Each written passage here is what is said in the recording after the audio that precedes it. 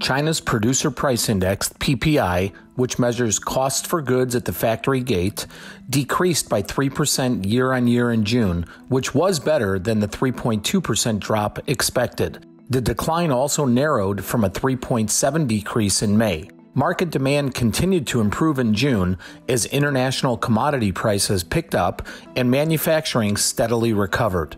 In addition to the PPI data, CPI, the Consumer Price Index, dropped 0.1% month-on-month, smaller than the May's 0.8% decline.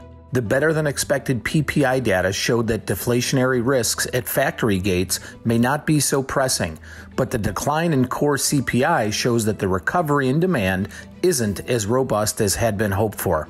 Although the country's economic recovery from COVID-19 continues, ever-increasing numbers globally continues to impact global demand, pushing many factories and retailers to close.